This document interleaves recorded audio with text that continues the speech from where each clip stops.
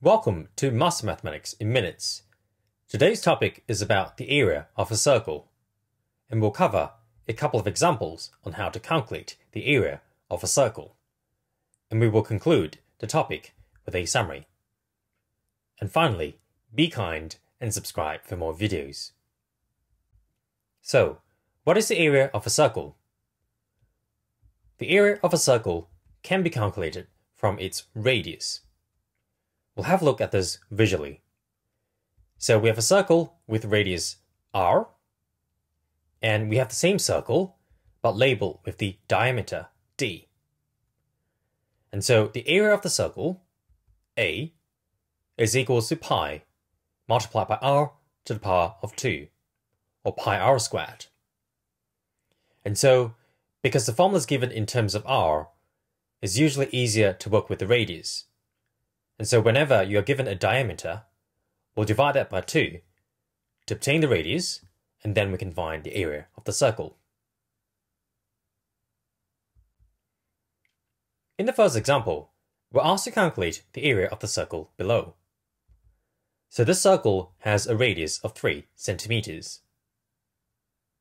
And so the area is equals A is equals to pi r squared. And copy the pi over. And the radius is 3, so we'll replace r by 3, and we'll square that. And 3 squared becomes 9. So we have 9 times pi. And that is 28.27 centimeters squared. In the second example, we'll also calculate the area of the circle below. And this circle has a diameter of 10 centimeters. And so it's easier to divide the diameter by 2 to obtain the radius and calculate the area using the radius. So we have the area is equals to A, and that is equals to pi r squared, and r, which is the radius, is the diameter divided by 2. We'll copy the pi over, and we'll square that as well.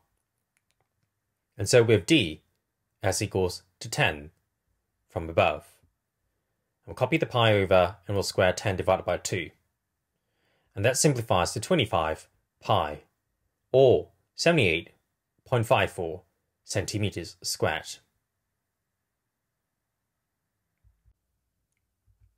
In the third example, we're given the area of a circle is 220 centimeters squared, and we're asked to find the radius and diameter of the circle.